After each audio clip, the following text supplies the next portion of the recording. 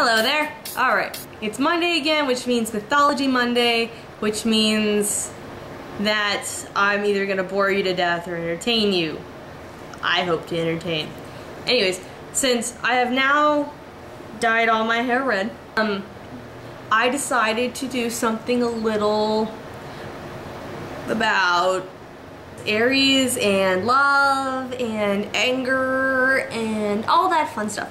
So basically, there's one story about Aries that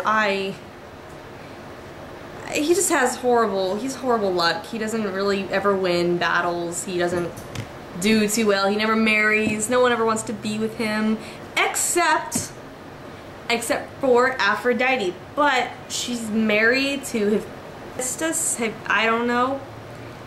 Can't pronounce it. I'm horrible with that name. I always mess it up. But anyway, she's married to him.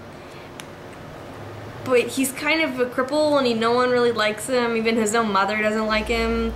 So whenever he leaves, Aphrodite invites Aries over for a little fun time.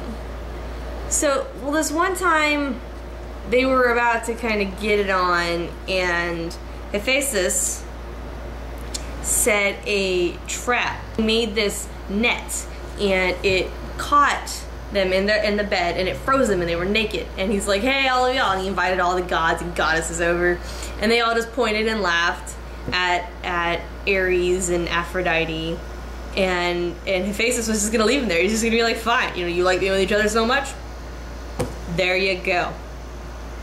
But Poseidon, because I love Poseidon, he was like, no, you can't do that, it's not really right, just let them go. And Hephaestus, he was like, oh, I don't want to. But he did, he let them go, and Aphrodite kind of went to her island and she kind of just wallowed there because she was like, oh, I'm so embarrassed. And Aries went to Thrace and he just kind of stayed there and he wasn't very happy. When is he ever happy? But yeah, so that's just a little tiny, one of the better stories of Aries, the warrior god. But yeah, there it is. And it also came from this book, again. Came from that book. By him. Later. Holy outtakes, Batman! It's time for the bloopers! Is Monday again, and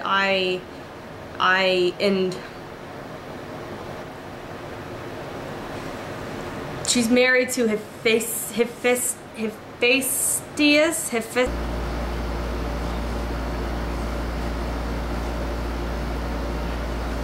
He put this, he made, because he made things. So I'm wearing a shirt, by the way. It's a tube top.